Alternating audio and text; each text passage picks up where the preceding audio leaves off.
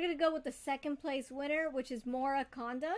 I'm just going to be calling them Mora. So let's see how they did. Now, normally I like putting these things as 4 times speed. However, it's been brought to my attention due to Cadence. Let me know if I spelled or, pronounced your name wrong. That if I speed up the game, there's a higher chance that things go all haywire and that we get, messed with the glitches. So in order to counterbalance that, I'm gonna go with one of 2 paths. I'm either A, gonna just let the whole game play out, or B, I might cut out some parts that may be slower and less interesting, especially if there's nothing new for me to share. However, I think I can fill the space with some commentary. Like, for example, comparing this with the run that I just did where I got up to Zone 5. You will never be able to see it because my replay came out all messed up. But one thing that I really liked about my game was the fact that I was able to get these like little spirits. I'm still getting used to them, but it looks like Mora here is taking full advantage of the shopkeeper being in front of them. So Mora is making sure that all the enemies that they kill are right in front of them, except for in times like this where there's a hallway. Also, if you have noticed, there is some lag in the recording. Why? I don't know. The AC is on in my room. I have my fan on my laptop, yet there's still a little bit of lag. But I'm hoping that my audio is clear enough that it makes up for the kind of weird, funky way that the computer is replaying the playthrough. Also, I have a very big feeling that this ring is a blood weapon, because throughout my run, I saw that my character kept having that like little healing sprinkle. So I was wondering what was that like, what was going on with that. I didn't have a chance to mention it during my playthrough, but I'm going to mention it here. I think the mystery weapon is some kind of blood weapon, because every once in a while the character will have that like little sparkle and like, ha, I'm healed, which is really nice. It was really interesting here how Mora tried to dig and try to find the entrance of the shop, or an alternative entrance. And I think that move by Mora was really interesting in trying to manage the spirit and the ghost and making sure that they weren't stuck in a bad situation where both the ghost and the spirit wanted to hurt them. Now here the dragon is going to try to attack them. So we're going to see what happens here. I thought about doing this in my own run, but I really didn't know how to make this work and make the dragon destroy the wall. Oh, I see here. So Mora's going to do one of these moves that I see a lot of these experts do, which is having the dragon attack the shopkeeper.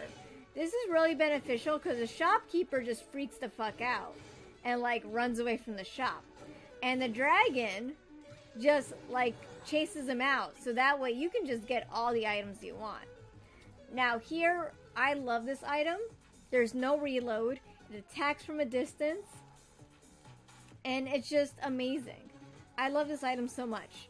And I also wonder what Mora's going to do with this box here, because when I encountered this box, I was like stuck. But, clearly Mora's made out of tougher stuff than I am. Mora managed to figure out that like little puzzle in which they just got the box to fall down to the next floor. Amazing. Now I'm wondering if they're gonna pick up the shopping spree coupon. I don't see why not. I can't think of a reason why you wouldn't want to get it. Now let's see here. Are they gonna kill the shopkeep? Can they? Is it dangerous for them? Yeah, I think it's a little dangerous. So see, they just healed another floor. Now, is it floor related? Is it a blood weapon relation? Is it like it's part healing? I don't know what's up with that mystery ring, but every floor, every time, the character is healing, and I don't know why. So here, looks like Mora's cutting through some wall, and just trying to balance out the two spirits. Very interesting to watch how they do their enemy management. Love watching it every single time. I'm wondering here how they're going to handle the whole crate situation. I'm kind of seeing what they're doing, but like if they push it down, it's going to go down to the next floor. And then it's going to get stuck here. I gave up at this point, I believe, with my barrel. I didn't try to push it any further.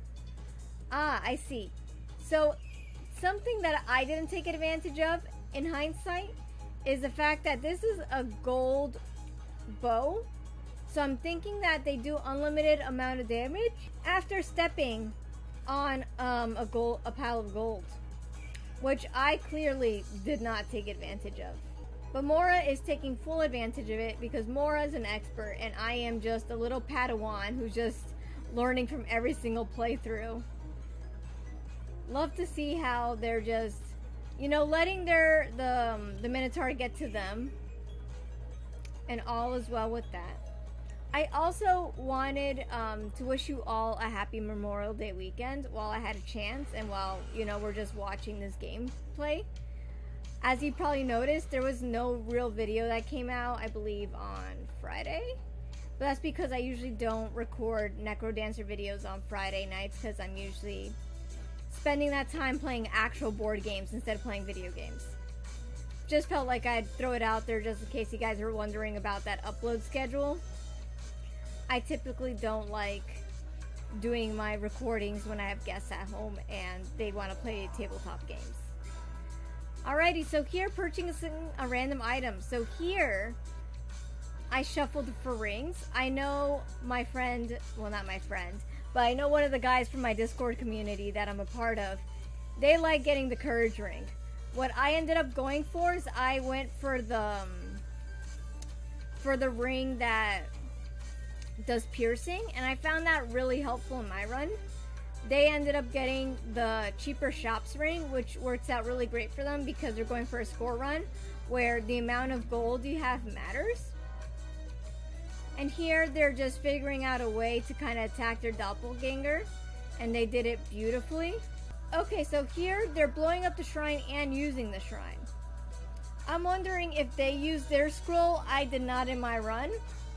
I always get paranoid as to when to use it.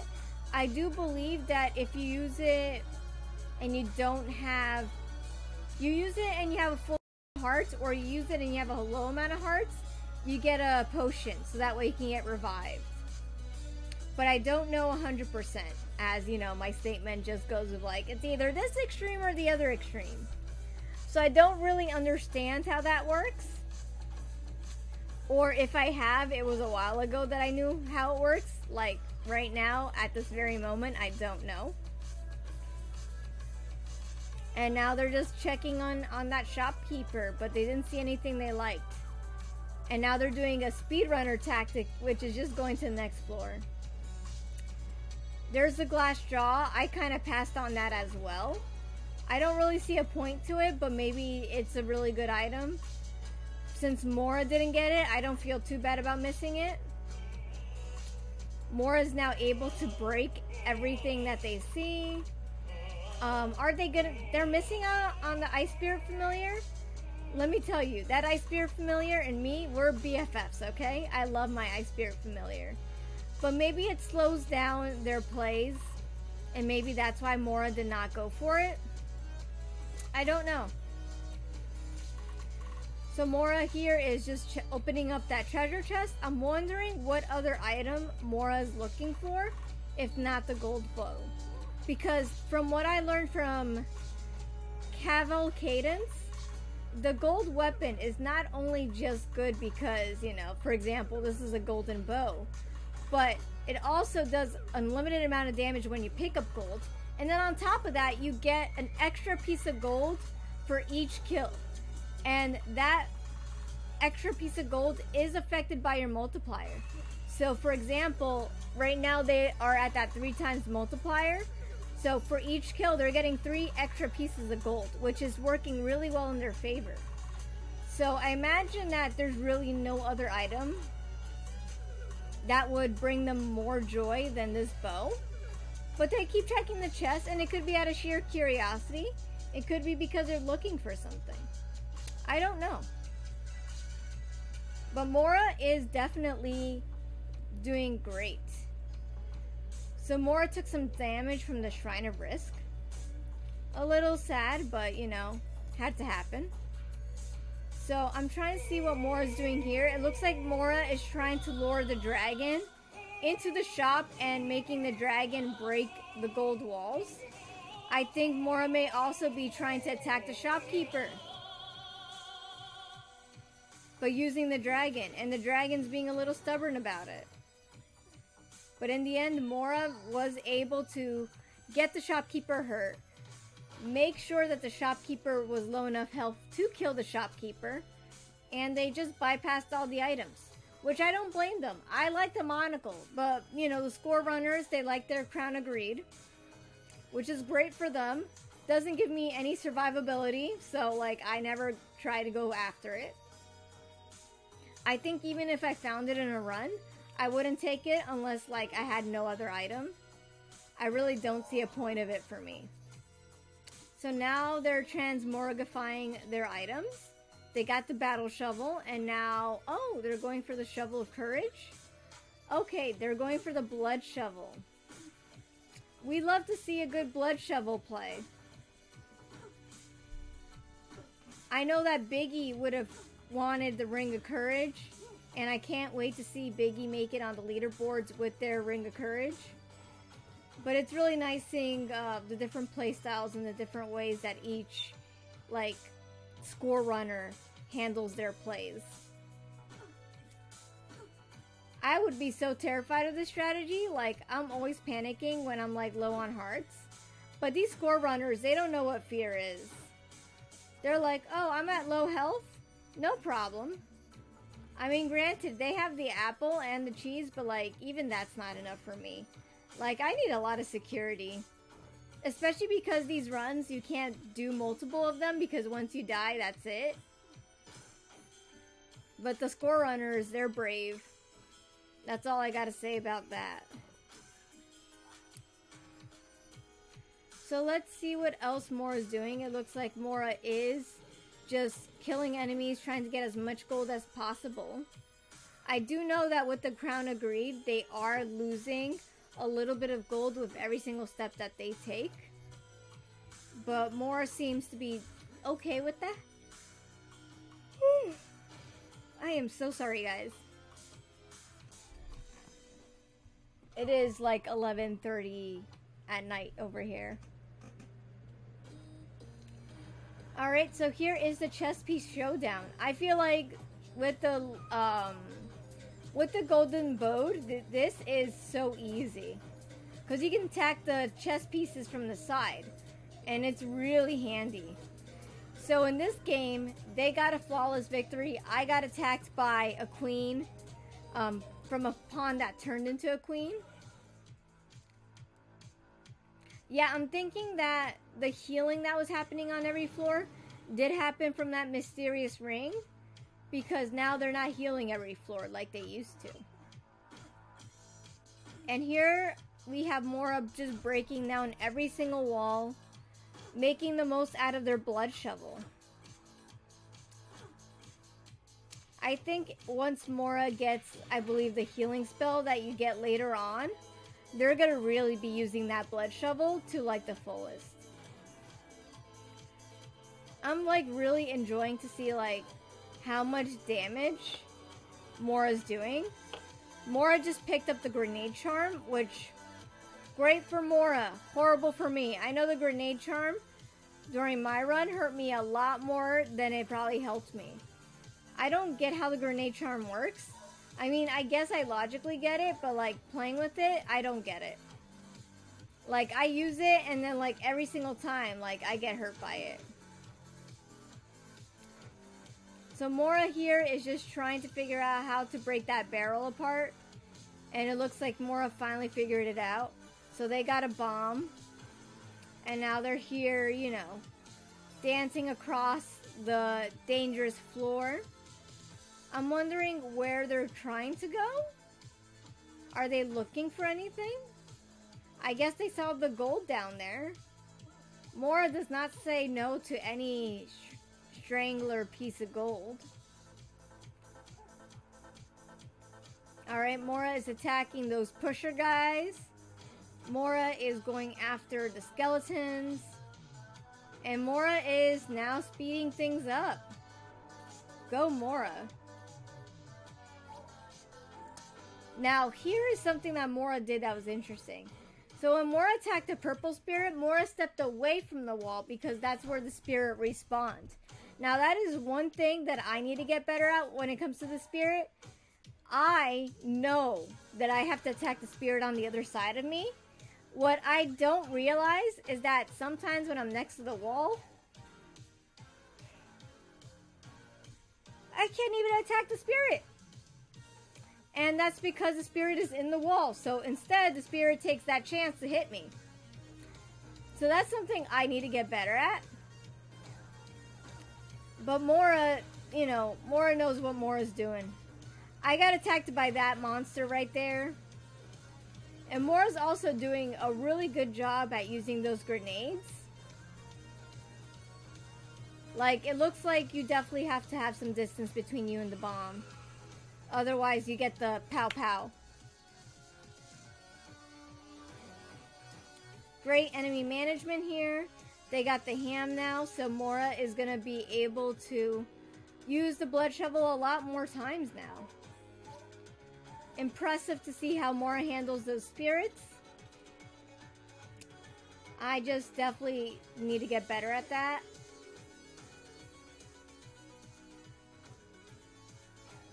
Mora got those, I like calling them like little goblins. They have like little scyther-like arms that are like blades on their arms, which are really cool. They make me think about like little scythers. Now I wonder if Mora's gonna take this challenge or Mora's just gonna break these walls. I think Mora's just gonna break the walls. Oh no, Mora took the challenge. Good job, Mora. Mora took on the challenge and destroyed the walls. But I'm assuming that's because Mora gets gold with every monster that they kill. So for Mora, it's really beneficial. For me, though, I know better than to try to attack those monsters. That is a quick way to early grave. So Mora is doing the enemy management here, having them all funnel in through the shop walls. So good job, Mora. I know I kind of freaked out when I was dealing with that. Mora has no fear though. Mora takes care of everything like a champ. And I think it's as Cavalcadon said, since I'm watching this at normal speed, the replay's not going all funky. So you might be able to see Mora actually complete this run, which is awesome. Now let's see here, what other stuff is going on? Well, Mora sped up things a little bit. And Mora is just handling those goblin scyther things pretty well. I think with the ballet shoes, they really don't risk any kind of hazard in terms of missing out on any beats. Oh, interesting. So Mora stood still. And now, are they having that leprechaun duplicate the piles? Interesting way of getting the leprechaun to kind of make piles of gold. Okay, good, good. Oh. See, I never know which one of these have, like, the secondary shopkeeper. Really nice way to check, though. Mora was able to get more food. I wonder if they're going to go after the gluttony charm. They are. Because Mora is a glutton for pain and a glutton for food. Now Mora has a full 10 hearts that they can use and manage for the rest of the game. Alright, Mora is handling all the enemies. I know during my run, I struggled with those beetle enemies. Not because I don't know how to kill them, but more because I struggled finding a way to get them to come one tile closer to me when I had my bow. So it looks like Mora took some damage from the weapons here, or from the musical instruments, so this will not be a perfect victory for Mora, but that is fine. Alright, the Shrine of Risk took its damage, and Mora is now going after the enemies on this floor. Now, I gotta say, compared to my previous experience here, I gotta say, this did not seem so overwhelming.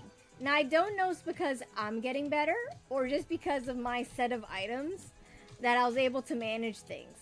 I do know that with the spiders, I'm still struggling on how to fight them, because the spiders still like attack me at every turn, and the guys who parry, I'm getting so much better with them now.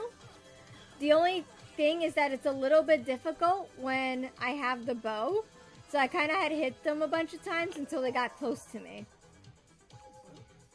Ooh, look at that treasure chest. Well, let's see what's in it. Oof. So I don't know if Mora's messing up, or if we have a desynchronization happening. I'm gonna say we are in team desynchronization. Mora went into 2 booby traps. Mora overlooked a healing spell. So we have a case of desyncing. How unfortunate. So Mora, thank you so much for your play. I do know you got a lot further than this, but because of the desyncing, it seems like your play ended a little bit prematurely. However, it was enough for us to see that you made it to 10K. We saw that you collected all those cool amulets. You got your ring of gold. You have your gold bow. And it was so cool watching your run after I had my really good successful run, because I was able to notice things that I didn't notice in my run.